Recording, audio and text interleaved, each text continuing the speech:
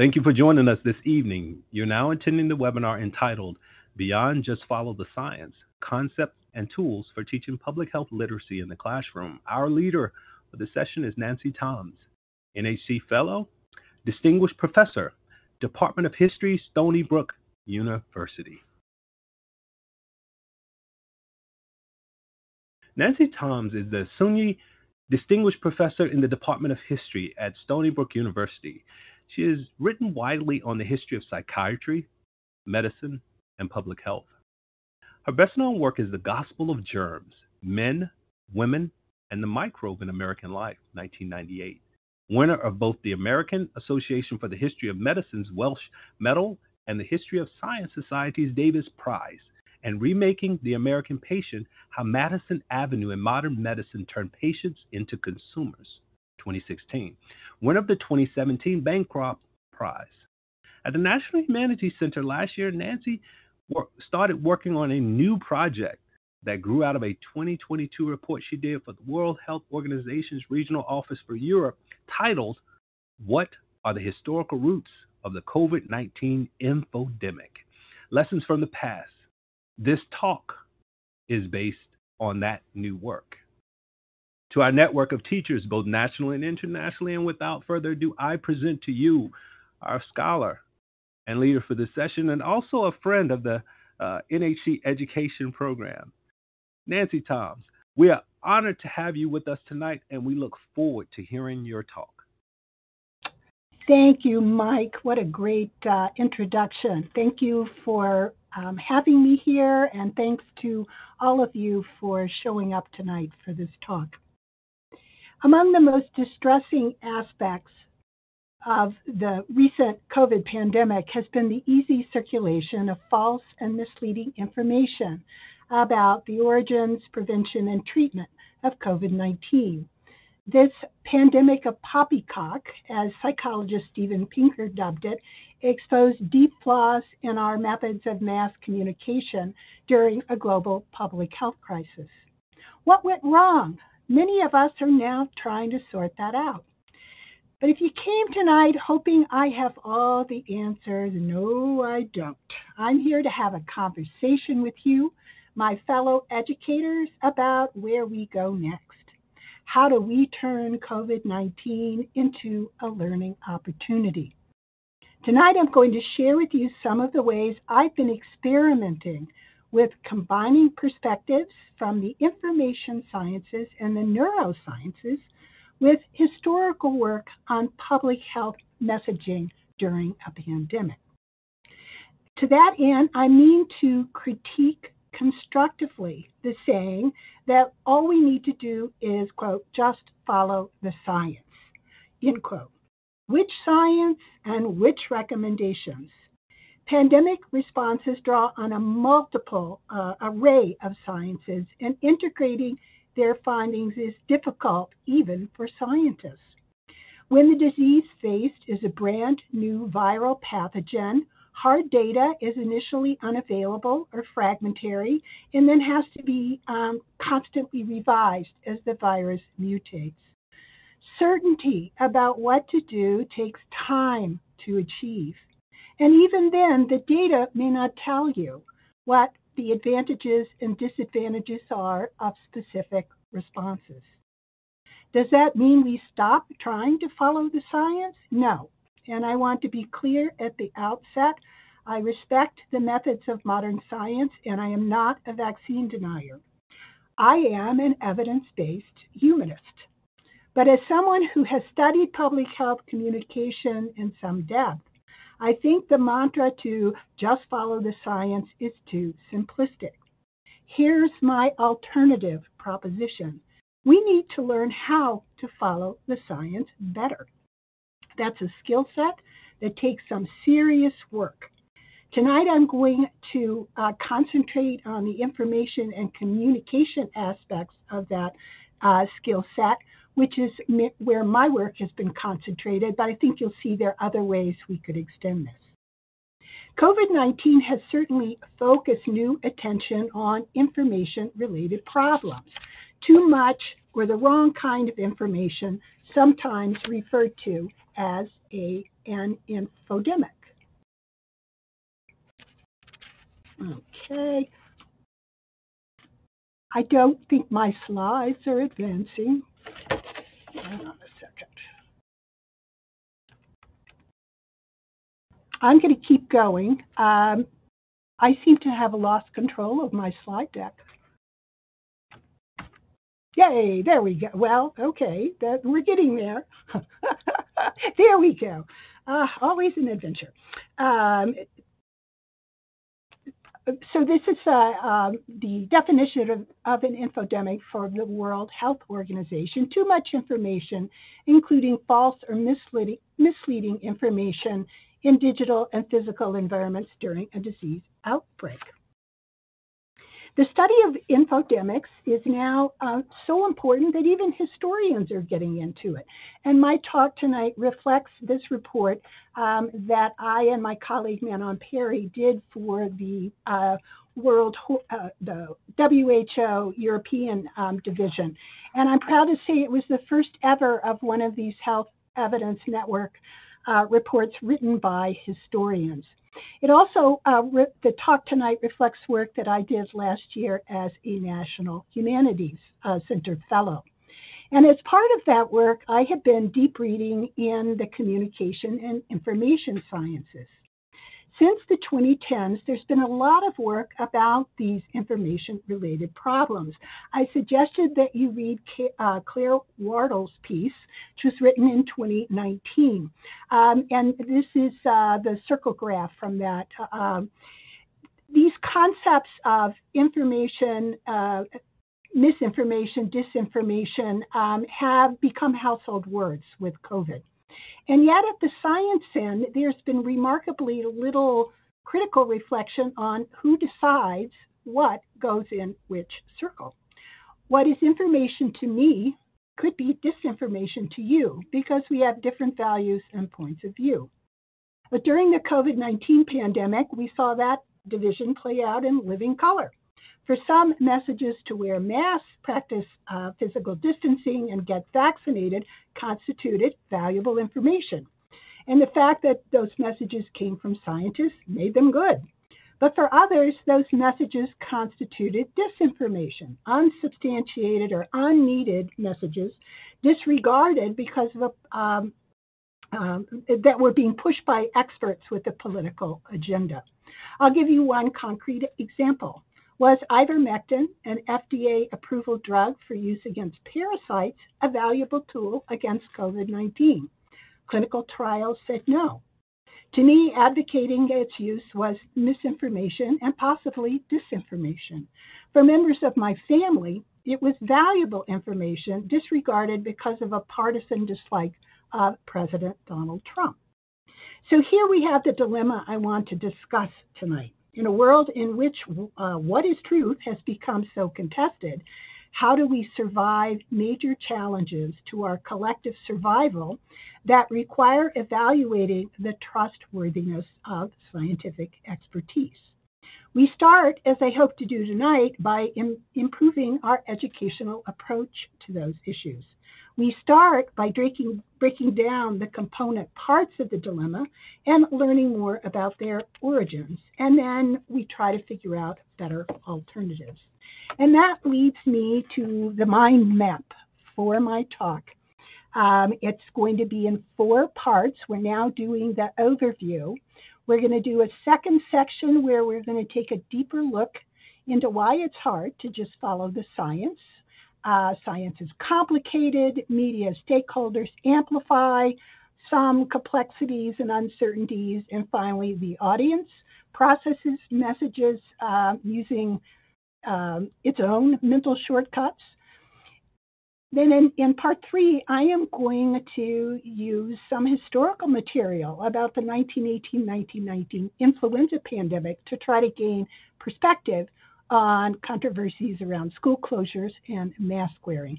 And then after I've thrown all this material at you, we're going to have a good discussion at the end about how we can do better in the future. So let's go right Well, before we go right into it, let me just say topic 3 might surprise you. Use history to discuss pandemic poppycock? You may think that's weird, but I can tell you as a historian of medicine that this is a standard element in our bag of educational tricks. We take a current controversy and we go back in time, which allows us to dial down the heat. I've used this strategy as a way to tackle a lot of touchy subjects, doctor-patient relationships, understandings of mental illness. So exploring the history of a problem helps avoid oversimplification and either-or thinking, and that can in turn lower the volume of polarizing discussions. So in that spirit, I'm going to be throwing a lot at you in the next half an hour. See what you think is useful, and tell me at the end what you like, what you want more of, less of, and you will be doing me a very great service. So let's dig in a little bit more to this topic of misinformation and disinformation. In Wardle's article, which was written before COVID, she describes concerns about the multiplying tide of misinformation, disinformation, and what she calls malinformation circulating in what she calls our contemporary information ecosystems. Here's another graphic version of her work where you can see how she arrays them by an increasing intent to deceive, moving from unintentional to intentional efforts to sow falsehoods for personal or financial gain. Depending on how much harm you do, it can become malicious or malinformation. But what's interesting to me about this representation is that there's no place in it for the misinformation that results when experts have to change their minds on the basis of new information, which thanks to the pandemic we have become more familiar with. And I'll talk more about that in a minute. Now, like me, you may be looking at these graphics also and thinking, well, who decides what gets put where on the progression from mis to dis to malinformation? False or misleading by whose standards? That, in fact, is a big missing element in a lot of the information science discussions. There's an assumption that what is fact should be obvious to any rational person. But it's not so obvious even to rational people sometimes what the facts are and what they reveal. And that's why we need to dig deeper into how to follow the science better. I'm going to show you one of my absolute favorite images, the DIKW pyramid, data, information, knowledge, and wisdom. This is a graphic that originated in 1970s computer science and continues to be used as a way to clarify distinctions among data, information, knowledge, and wisdom. Data is more or less raw data as we think of it, statistics and observations. Information is that data shaped into put into a little more context. And then built on that are interpretation theories that can be tested and gain more validity. Each step up this pyramid requires more judgment and less mechanical interpretation. And I don't know how well you can see it, but it's the algorithmic to non-algorithmic reflects this the greater creativity as you go up the pyramid in terms of your interpretations. Unfortunately, in today's STEM IT-oriented world, having data has become a proxy for knowledge. But is it good data? Given the enormous value seemingly placed today on data collection, I have been shocked to find out from my reading exactly how imperfect many of our big data sets are. There is so much that we do not have good data about. Here's a COVID-related example. With a new virus, it's very important to get accurate data on what groups of people were getting sick at higher rates. Yet many states did not keep records of who got COVID by race. So whatever conclusions were derived about race as a factor in vulnerability were based on very imperfect data. But let's say your data is much better. Even using computers to analyze a really good data set does not make its implications for your policy choices crystal clear. The same data can be interpreted different ways. In other words, you can have good data and still not know what it means. COVID really illustrated that general problem. Historians like to say every epidemic reveals the cracks in a community's social foundations, and COVID was no exception.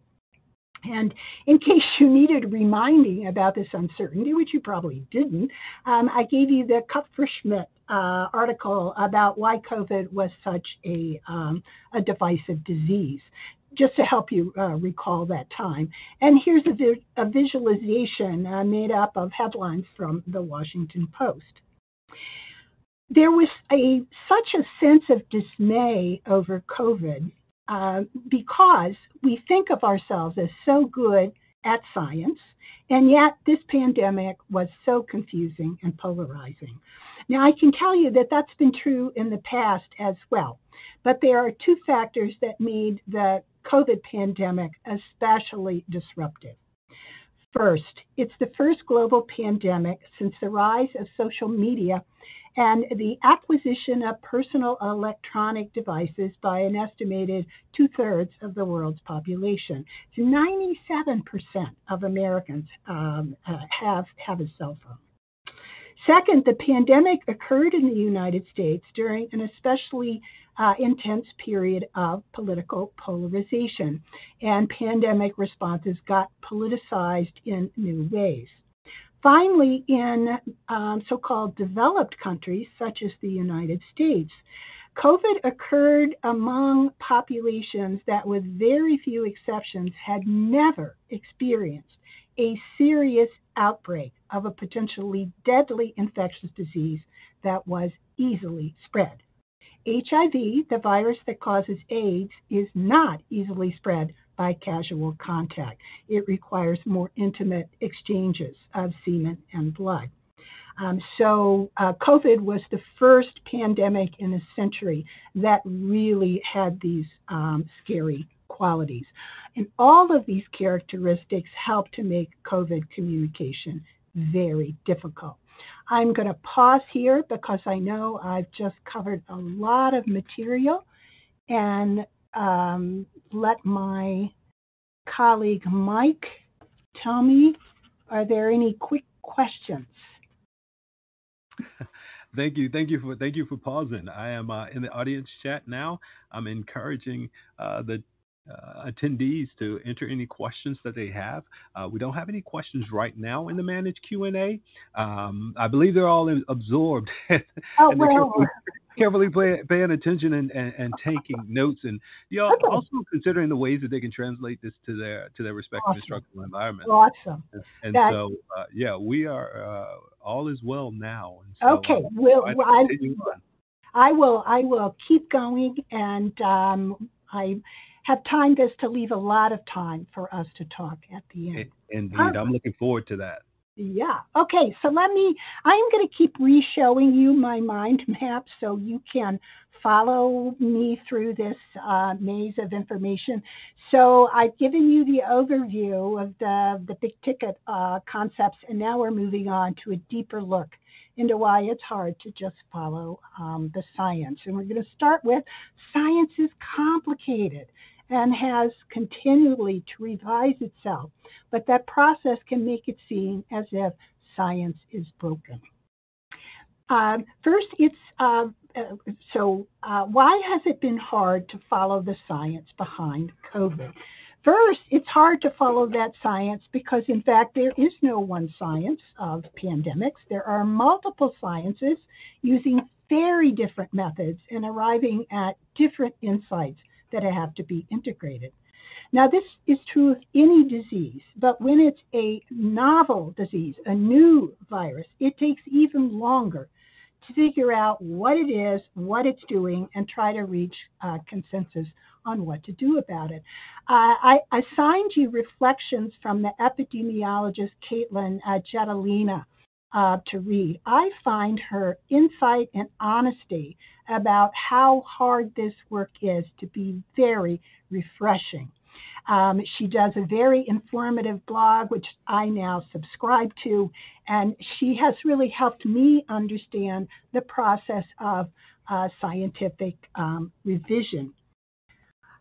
When it comes to a pandemic-related event, there are many sciences at work, and I just made a simple list here of different generators of data, information, and interpretation that were churning out perspectives during COVID, and I can tell you doing the same in many past pandemics as well. Each of these different fields has their own questions and their own methods. A lab scientist, it doesn't work the same way as an epidemiologist. Observing what a virus does in a lab setting is very different from watching what it does to a person dying in a hospital. It is very challenging to integrate and assess all that information from these different areas coming in quickly, especially during a crisis. So if you think back to our pyramid, how you move up that base to get to a feeling of that you have some knowledge that you can act on, it takes a while and is difficult. Hence the need for revision. Science is complicated and has to revise itself. Science is self-correcting, but that process can make it seem as if science is doing something wrong. The need for that self-correction can become an unintended source of misinformation. The examples of the World Health Organization and Dr. Fauci's early hesitation about masking is a case in point. After getting more information, they changed their minds. They said, mask up, folks. If you have faith in science's power of self-correcting, you say, okay, now we know better. But if you are convinced that scientists don't know what they're doing and that people shouldn't be dying from an infectious disease in the first place, you may interpret that revision as a sign that science is doing something wrong. Of course, none of this information exchange takes place in a vacuum. On the contrary, it gets mediated by a hugely important set of intermediaries distinct from science itself. And that leads me to the second group I'm going to talk about, the media stakeholders, who amplify complexities and controversies for their own reasons. Now, the job of real journalists is to report the news. But since the 1970s, disagreements among scientists changing their minds, and scientists being influenced by non-scientific factors, have all become a staple of what counts as news. The result is a very complicated media landscape where different stakeholders compete to get the story, so to speak. Like scientists, the media covering pandemic news is very diverse. There are science journalists committed to explaining science in a careful, evidence-based way. They did some fabulous work during COVID. But then there are other media actors who are only interested in generating clicks to make their advertisers happy. In communication science, you will see frequent references to the 2017 study from the Massachusetts Institute of Technology that I put on your resource list. That study found that news ranked false by a fact-checking service spread, in their words, farther, faster, deeper, and more broadly, end quote, than news shown to be true. Why this is the case, information scientists are still trying to figure out. But the MIT scholars suggested it was because, in their words, people thrive on novelty. In the meantime, our media economy is driven by the willingness of so many media users to click on the crazy stuff and share it. And sadly, it appears that our attention is more easily captured by the weird and the controversial than it is by the peaceful and predictable. And I cannot say I have not been guilty of this myself. But now that brings us to the last subtopic in this area, and I'll just note there's a lot of overlap between the media and the consumer of that media, as you'll see in a minute. Our clicks are also driving what the media stakeholders then give us more of. Our minds are not blank slates. I doubt this comes as a surprise to you. They are wired physically and psychologically to go along familiar paths. Not all information is created equal in our minds. And here's where neuroscience and cognitive psychology has given me some really good insights.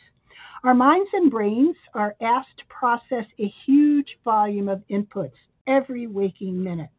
As our society has grown more complex, this sorting process has gotten even more challenging. I suggested that you all read Menzer and Hill's article about the attention economy to get a sense of how complicated this process has become.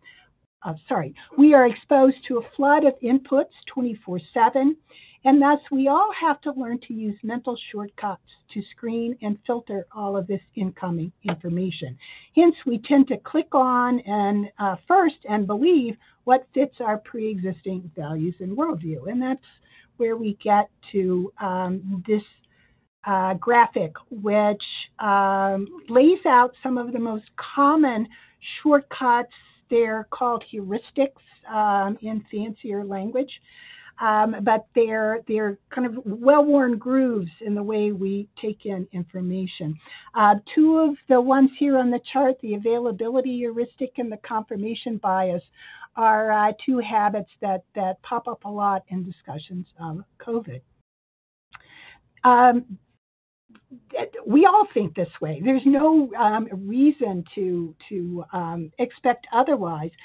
But this understanding makes it all the more important for us to do what we're doing here. We just try to understand how this works and become more conscious and reflective of those pre-existing habits and beliefs. And I highly recommend the free resources provided by the School of Thought.org, which is on my webinar resource list. They have a lot of great stuff you can use in the classroom around cognitive biases. So in order to learn how to follow the science better, we all have to slow down and become more thoughtful thinkers. We all need to become slow thinkers, to use a term made famous by the Nobel laureate economist Daniel Kahneman. We need to slow think about viruses, why they do what they do, and why we react to them the way we do. And the difference here is between you can think fast about everyday issues, but when you have a serious, complex challenge facing you, you need to slow down and not rely on those shortcuts so much. This is a good skill set to develop because it will likely not be another century before a major pandemic comes along. New viruses are related to the massive environmental and climate changes happening as we speak. Diseases are moving around in geographic scope as environmental conditions change. Think here of the expansion of mosquito ranges that are bringing a disease like dengue to North America. So this work of slowing down and slow thinking about viruses, I believe, is a really, really useful set of practices. So I'm going to pause here again, Mike, and see if there's any burning questions. If they're not burning, we'll just wait. Okay. All right. We have a few, and so we can take one or two of them, and then we Great. can move Let's on. do that. Give people a little break. Yes. Good deal, good deal. Well, this one came in pretty early on from Jennifer. Jennifer's question is how long do you think is too long to use that term COVID baby when it comes to discussing slow progress in our students in all areas of academics and mental slash social emotional health? Oh, Jennifer, what a great question. I don't know because when I look at a disease like polio and the long term effects of polio, even on my generation, I don't think it's going to be fast. But that question you're asking is an issue that I think as educators we really need to be thinking more rather than less about because I know I'm telling you something you already know. The developmental and emotional maturity delays that we've seen with the COVID year, whatever, they're going to have long-term consequences. So it's an excellent question and one that we really need to talk more about going forward. Good deal. Thank you for that question, Jennifer. We appreciate that. Next question is do you think that the media in a way help us to not go with what science says on purpose? How helpful is media in helping the public decide what they want to believe or use? It's, again, a very good question. And I'll say that the more I've learned about how media works, I have moved away from blaming media for everything. I think we could do a lot if we can help scientists improve the way they communicate, and not just scientists, but public health authorities. Some of it, I will say, I think is absolutely deliberate. It is clearly related to their business model. But I guess the reason I don't want to put the black hat on the media entirely is that at its best, science reporting is a really, it can ally with us. It can ally in this process of learning to slow down and think through complexity. So I don't want to give up on it yet. But I guess I have learned more of a respect for how powerful it is. Wow. Thank you. Thank you for that. Yeah. And we will save the additional questions for the end, but Okay. yeah, we're fine to move on. Thanks, Nancy. Okay. Good. All right. So we're now to the historical part of my presentation. My idea that virus watching is a project we all need to engage in. I'm definitely going to make a pitch to you that history as a humanities discipline is a great vehicle for virus watching and slow thinking. I'm going to quickly share with you some ways you could teach about the World War I influenza pandemic in ways that would advance this project of slow thinking. On my webinar page, I have a whole little mini syllabus that you are welcome to use. And tonight, I'm just going to walk you through some of the ways you might use the World War I example to address some of the questions that I have raised. Now, there are two really good reasons for working this comparison between the 1918 influenza and COVID. The first reason is simply size. Until COVID-19, the global influenza pandemic of 1918-1919 had been the deadliest of the past century, with 50 to 75 million people dying around the world. Now, you might think AIDS has a higher death rate. In fact, no. From 1981 to 2021, the death toll from AIDS is 40 million, making it the second biggest, although, of course, it is still ongoing. And in comparison, COVID is still a distant third, almost 7 million deaths worldwide and over 1 million in the United States alone. So in terms of deadliness, the great influenza, as it's called, still has gotten its nickname in the public health world as, quote, the big one. And even though COVID may displace that a little, it's still going to be the big one for reasons I'm going to lay out. Now, we all learned a lot more about the World War I pandemic, including me, during COVID because there was so much attention to it. But I had already gotten interested in the 1918 pandemic because of the importance of the 1918-1919 outbreak in pandemic policy planning. It has been an important role model in public health planning since the 1970s. In fact, for over 50 years, public health experts have been anticipating the return of a 1918-1919 type virus. It was a mutated form of the influenza, a new respiratory virus that would spread fast, easily, and have much higher mortality rates than the usual flu. More specifically, as you'll see, work done by historians on the 1918-1919 pandemic are one reason that when COVID arrived, social distancing strategies such as school closures and mask wearing were promoted as holding actions until a vaccine could be developed. Now, let me unpack this a little because it shows it's good to know your history. The terrorist attacks on 9/11 and the bizarre anthrax mailings that occurred in their wake created new concerns about viral diseases as national security problems. Between 2002 and 2007, the federal government spent over $5 billion on efforts to improve the nation's capacity to prevent, detect, and respond to a large-scale public health crisis, including a pandemic.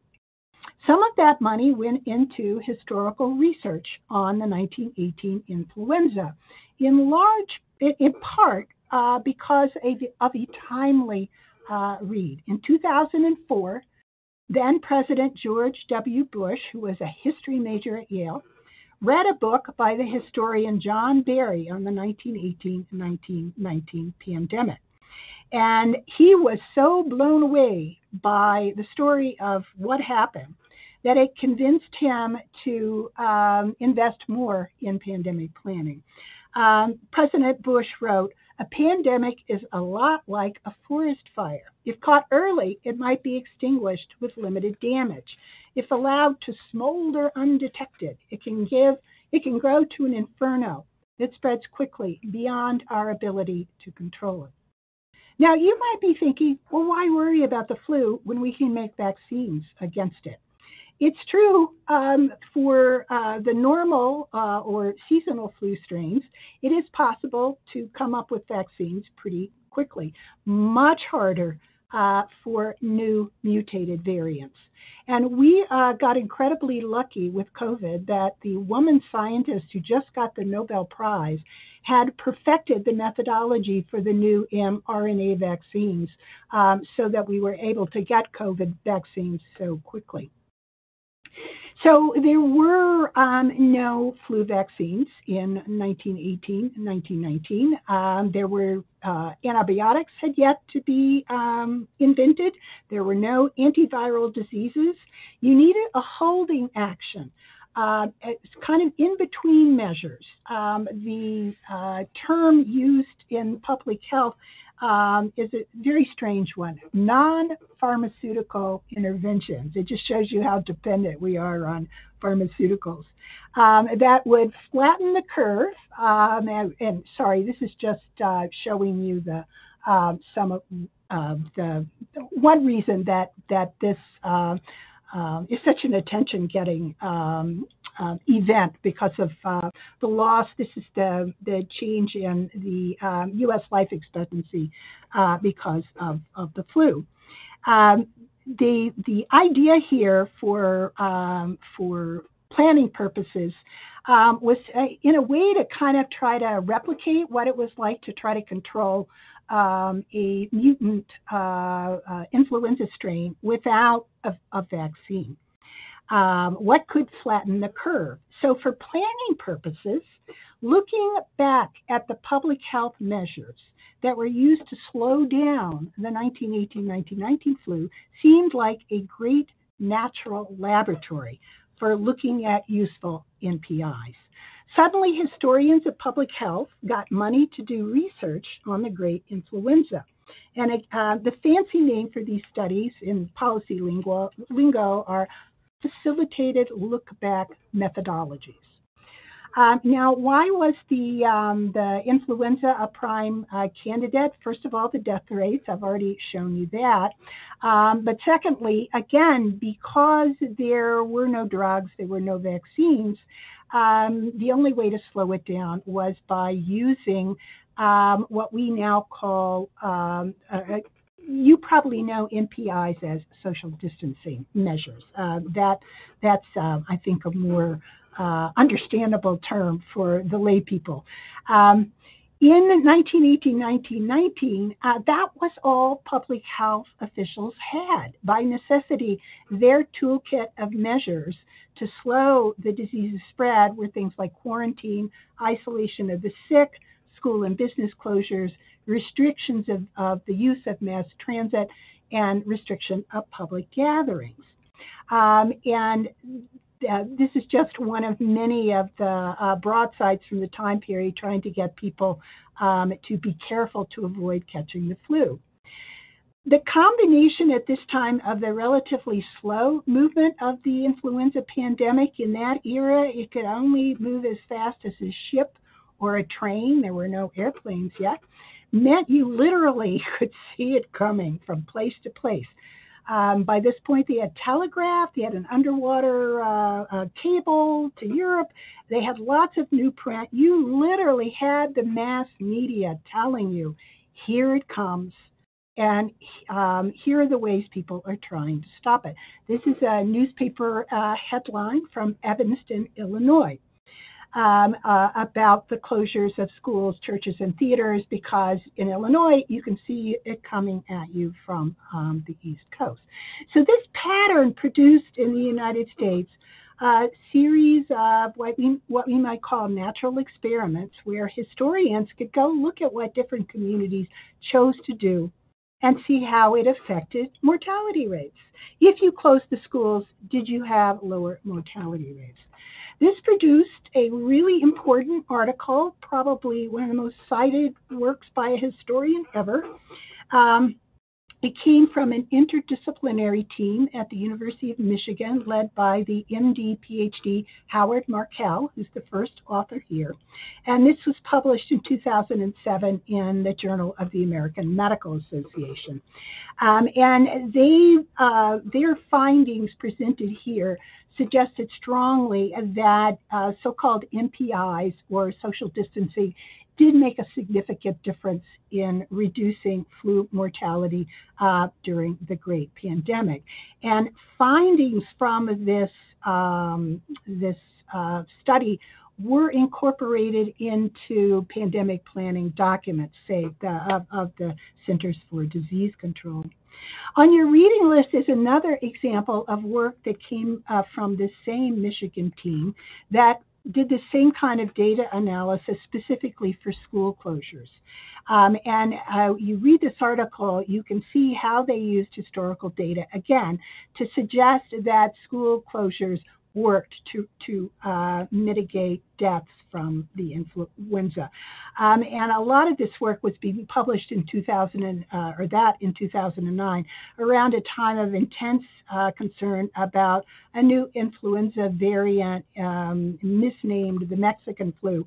There was a lot of interest in this kind of work.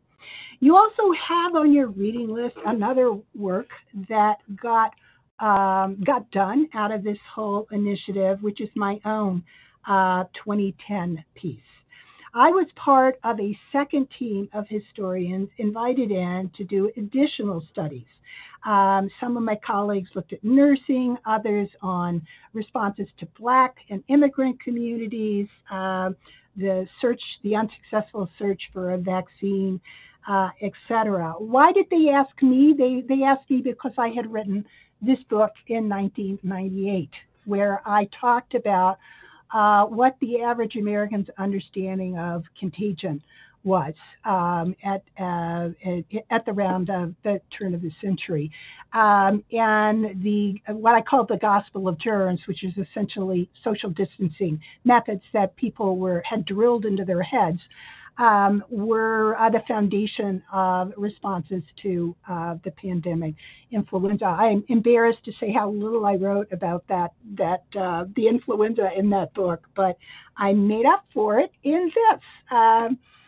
So my job, or what the assignment that I gave myself for this, was to go back and look at the great influenza and look at the way that scientific uncertainty, changing communication technologies, and urban living complicated public health responses to the influenza pandemic in 1918, 1919.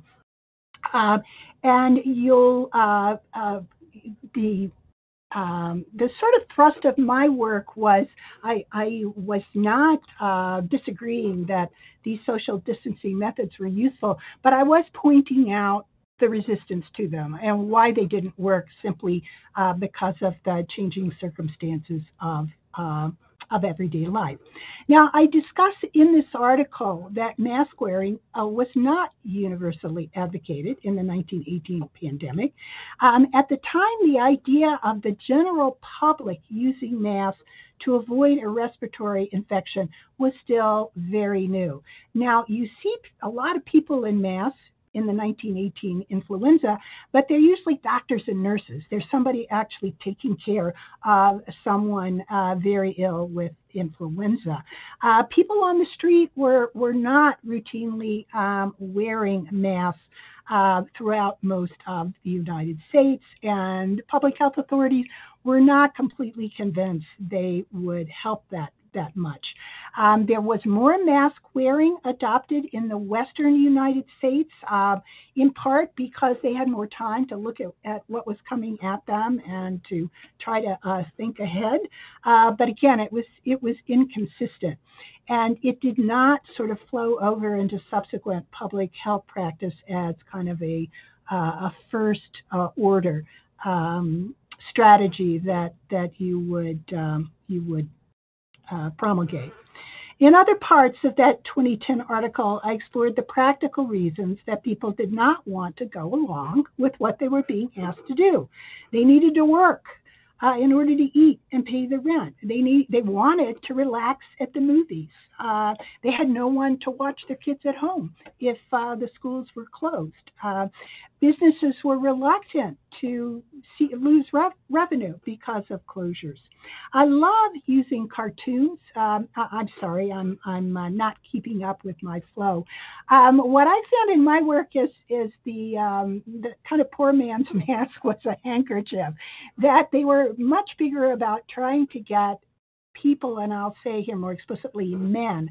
I never saw any propaganda directed at women. It was all at men to cover your nose and mouth when you cough. So there was a lot of attention to using your handkerchief. I had to wonder if this was one reason that my father, who grew up in the aftermath of the influenza, always had a clean hanky in his pocket. Those are police on the other side in Seattle wearing masks. Again, very rare to see anybody other than a doctor or nurse wearing a mask other than in a very few Western cities. Okay, so on to my last bit here of historical material. I love to use cartoons in my work, and this one is really great. The caption at the bottom reads, "The experts say, in effect, don't talk to anyone, don't go near anyone, and you are safe." No doubt. But is not this a little difficult? And in fact, they found it a little difficult in 1918 and 1919, and so did we. Which moves me on now to the last part of our adventure here together, is trying to wrap all this up into some strategies for doing better in the future. So again, it's not a huge surprise to any of you that things did not go well. All these social distancing methods that I and my historian colleagues thought we were gifting the world, showing how valuable they were, did not work out as we expected or as the public health authorities expected as well. Now, in retrospect, Monday morning quarterbacking, I can see there were some serious problems with that comparison of 1918 with COVID. The first was that flu pandemic blew past fast. It was over in most places within 6 weeks. So you were not asking people to behave differently for more than a month or two. There was a war on, and flu compliance was pitched as patriotic in the United States. The economy in 1918 was far less dependent on consumer spending than it would be by 2020. In 1918, people were not yet as wary of drugs, antibiotics, vaccines, because they didn't have that many of them. And they would only become more wary as those pharmaceutical techniques became more embedded in what modern medicine means, and also more related to the modern pharmaceutical industry. And science had not yet become part of what the then modern media covered in depth. All of these kind of assumptions, or all of these differences, help me understand why my naive expectations that Americans would cheerfully put on masks, take their kids out of school, and practice social distancing in their grocery store because science told them to, how naive I was in holding those assumptions. So one function of doing a historical comparison is really to highlight the changes that have contributed to the resistance that we have seen. Now, what's the educational purpose here? It is certainly not to point fingers. My intent here is not to suggest that scientists should ignore history because historians writing about the 1918-1919 flu got some of it, their predictions didn't exactly work. No, my message here is time for self-correction. That we need to widen the process of reflecting on what happened and thinking about correcting our assumptions. And doing this with a broader range of data, information, and knowledge sources. So, in essence, I see this as an argument for adding more humanities to the STEM mix and focusing on changes that are needed in both directions. This is one way, meaning science educators need to change the way they communicate, as well as we need to become more skillful in listening to them. And this is one way that I think of what I'm advocating here as different from the usual literacy approach that often assumes it's only the public that needs the literacy education. So here's how this might work. Using the action research cycle, which you all may have encountered in your pedagogy. Let's take the topic of school closures. You could explore the history of school closures during the 1918-1919 pandemic and see why it was recommended. Alexa Stern et al., the article that I pointed out to you from 2009. And you could use my article to show why some parents resisted it, along with other distancing measures. Then you could look at controversies over school closures during COVID. I provided some examples of pieces that you could use on my mini syllabus. There's a lot of great material in Anya Comment's new book The Stolen Year, which I am reading with great interest. So you could basically put together a discussion based on the past and the present to try to work out, slow down and think through how we might do this better next time. You could do the same with the face mask issue. Explore the history of face masks. It's really interesting, and their use in prior pandemics. I provided you some interesting items you could use along those lines. Then you could look at the early responses to COVID and the course correction over it. I included an interesting piece by Naomi Oreskes saying, next time, let's just err on the side of caution and tell people to wear masks. There's also been some really interesting work lately on cultural differences in the willingness to wear masks. Mask wearing got established as a popular habit in some Asian countries, not because they are more docile than Westerners, but because they had experienced the SARS pandemic in 2003, and they got used to wearing masks and saw the utility of masks during that pandemic. There was no SARS in the United States, and hence no prior wearing of masks.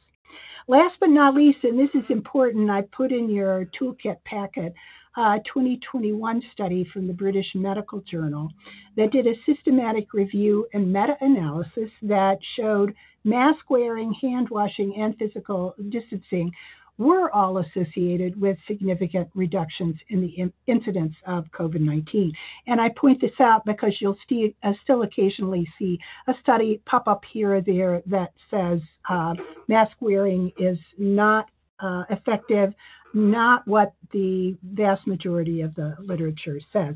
I did throw into the toolkit some bonus material on vaccine hesitancy. It was just too much for me to try to throw that in the mix tonight, but I think you could see that would work well with this kind of approach. In that self-correction, I come back to my pyramid. Please, policymakers, include some inputs from outside STEM fields. Communication and information science people, I'm talking about you now. I have been, they need more inputs from us in their base, different kinds of data and information, and more understanding of the, what's in people's minds before this new data comes along. And we definitely need folks like us up at the less algorithmic parts of this thinking. We need philosophers, we need sociologists, of course we need historians to help us think about what we do when our data is incomplete, has to be revised, etc. STEM educators need to tell their students, do not grumble about taking that philosophy or history course. I'll admit so far I have personally been discouraged about what I have seen in policy reactions to COVID, that what I see them doing instead of widening pyramid inputs, they are doubling down on artificial intelligence. Humans are so flawed, bring in the electronic brains. Teach bots to go out, detect bad thinking, and correct the irrational public's false ideas. I am not against AI, but I think it cannot do that service for us. But we do have an opening, and there is an awareness in the public health world of the danger of false dichotomies. This is a really interesting article from Escandon et al. That's on your list, and it just shows you the different areas of trying to rethink the all or nothing approach that we often have to our expert advice. I will conclude here with, again, I told you I loved cartoons. I love this one. How are we going to react here? Alex, I'll take planning for 500. I guess in the end, I still believe in planning. But it needs to be planning that's based on more thought. And I invite you all to help me on this adventure of starting to slow think about viruses, their history, and what they mean for us as educators. So I'm going to stop there and take questions. Good deal, good deal, and thank you so much. I have truly enjoyed this evening. I'm going to go back. I'll start from the beginning and see. And some of these you may have already responded to, already gone over, but there's one from pretty early on. Historically, how did we do during the COVID pandemic versus previous pandemics in getting accurate information to the people? How did we do? Mm-hmm. Thank you, Alan, for asking that question, because one of my not so hidden agendas in what I'm doing is to suggest that we actually did better than we may think at this moment in time. And here's what I'm seeing. The same way that MIT study suggests that we latch first onto the weird and the crazy, I think in terms of looking at information flows during COVID, that we also have kind of been drawn to the crazy stuff. And the part that worked pretty well when you gave it a chance, we don't pay enough attention to. I have, in my own work, done some examples. I'll just give you one quick one, Alan, because it's such a good question. I remember seeing in the media coverage this claim that white evangelicals were really resistant to vaccines, and this got a lot of media play. And there was a sort of implication that all vaccine hesitation, they were at the forefront of this. And when I dug down, I found, in fact, that really was a misleading assumption, in that there were only a few of these evangelical pastors that really made anti-vaccination their cause, and there were quite a lot of them that did not. Franklin Graham being one of them, and I also found there was this really great outreach. I think it was in part based at Duke in the School of Theology, where they got all of these pastors to sit down and come up with biblical arguments for vaccination and to share them with pastors, and it worked. The pastors were more willing to say from the pulpit, I think you ought to do this. And the reads were not nearly as bad as I had first expected them to be. So it's kind of like, I'm hoping in hindsight that we're going to be able to spot the stuff like that worked well and amplify that. And I kind of like that more than the AI angle. But I like people. I would like to invest in people more. Good deal. Thank you. I'm going to move on down a little bit more. So I'm going to read through Mabel's question. You may see it down there as well. In our last webinar, we heard something very valuable about the reality that we simply cannot know everything. I'm wondering, is it safe to say that, like COVID or other major news, we can say that even those experts we look to for as much as their efforts are to provide the most factual information, the natural course of learning is recognizing errors or changes and learn from them. Hence, the information we get, we must accept and be open to the possibility that there may be changes along the way. Thank you, Mabel. Mabel, brilliant, absolutely. And now I'm going to have to go back and listen to that webinar. I agree completely. And when you get public health people outside an arena where they feel picked at and picked on, they know that they can't know everything and that they need to revise and that it's hard. It's the pressure from outside that can really make us feel like they need to reach certainty quicker than they possibly can. So that's one answer. The other answer is, Mabel, something I'm working on in my own head is that I think we all need to live with uncertainty more graciously and not strike out at the world because it is uncertain. I think there's an expectations problem here.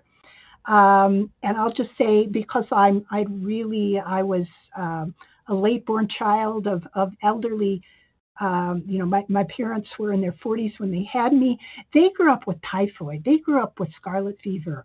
They know people who had died from infectious diseases. And that kind of made them, I won't say comfortable with the idea of dying from an infectious disease, but they would never say, oh my goodness, somebody must have messed up that this is happening. Do you see what I mean? So becoming more comfortable with uncertainty, I think, is something we all have to do. Yes. Great question.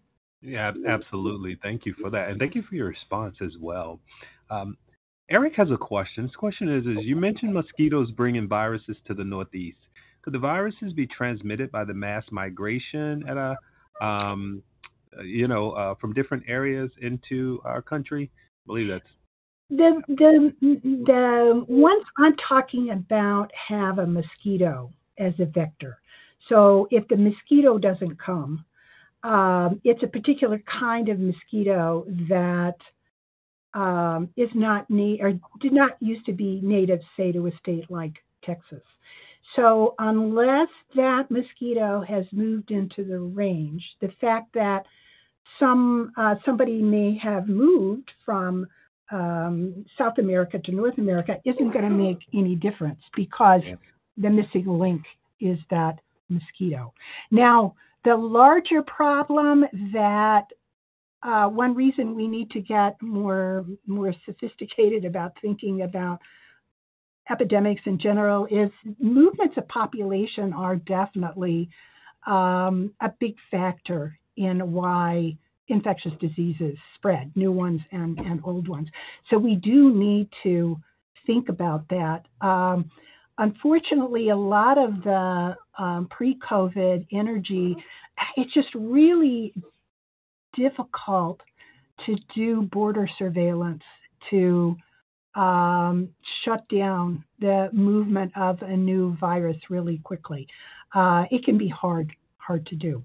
My guess is that there is going to be more invested in that in the future, but it would not help with something like dengue. Okay, good deal. Thank you. The next question we have is, doesn't the public response to COVID recommended measures also point to the critical role political leaders play in influencing sentiment? Sadly, yes. Sadly, yes.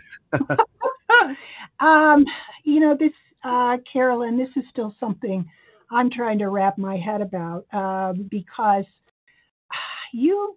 I have been surprised in my studies the lack of political polarization of past epidemics until you get to AIDS, and that's where you can really see it. And in some ways, you can say, okay, that was a complicated disease that it was easy for people to make moral judgments about who got sick. For me, a respiratory disease like COVID, it's not a moral issue. And I would say I have yet to talk to anyone in the field of public health who is not enormously discouraged by what happened. I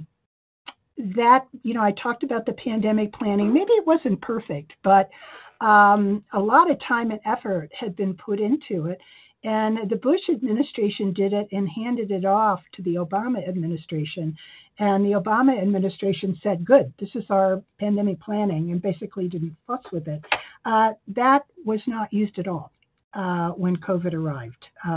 So I just think, what a waste of your taxpayer dollars that was spent on all this planning, but then we didn't follow the plan. And unfortunately, that probably something else we're going to need to learn how to live with.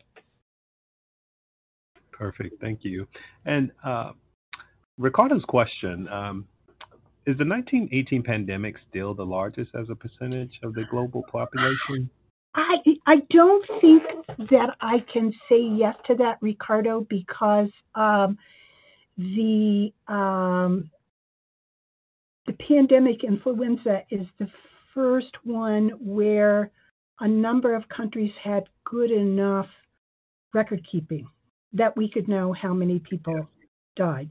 One, I said it could be 50, it could be 75 million with that pandemic. It's because we have only discovered recently the troops coming back from the war from Britain and France to India brought the flu with them, and the influenza pandemic in India was horrific.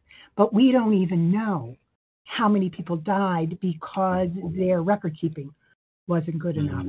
Lots of people will point to the bubonic plague, the early modern one, as probably still the biggest in terms of percentage for at least developed nations. But you can make a good argument that the epidemics that were spread when the European settlers came to North America, and it was not just the Native Americans being and not lacking resistance to these, but also there was so much war, there was so much disruption of their economic way, their way of life, that that's a really big number too.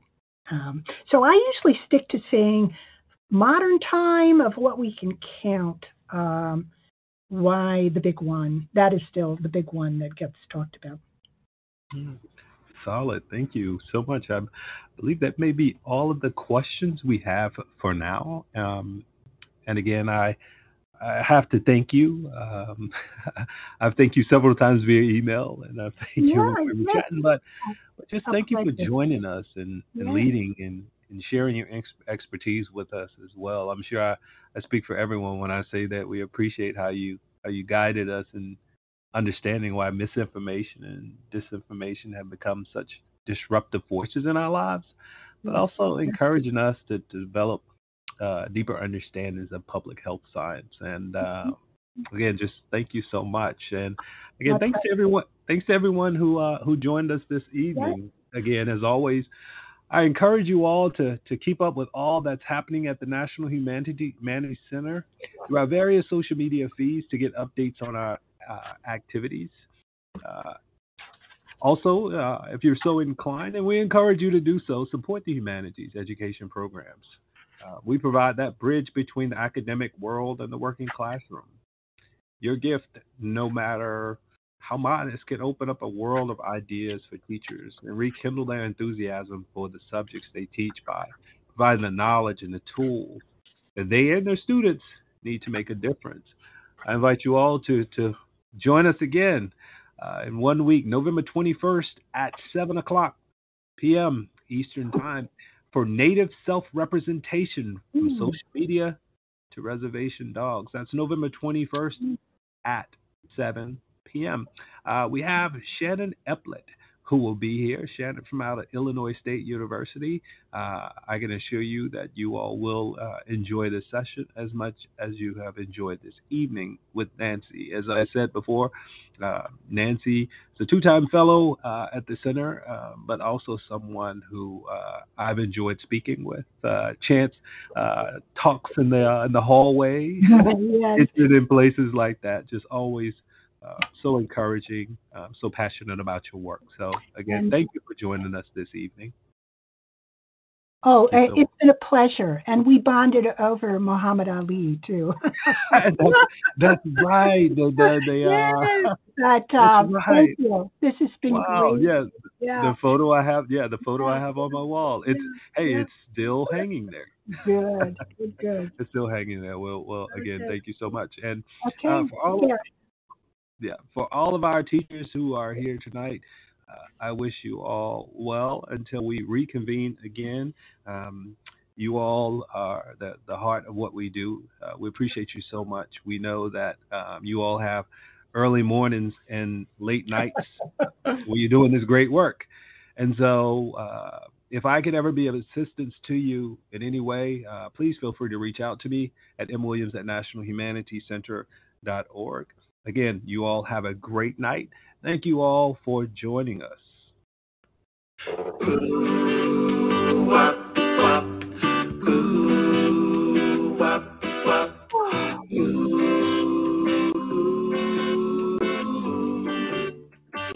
I just want to see my friends. I want to walk the street again. But I gotta be patient.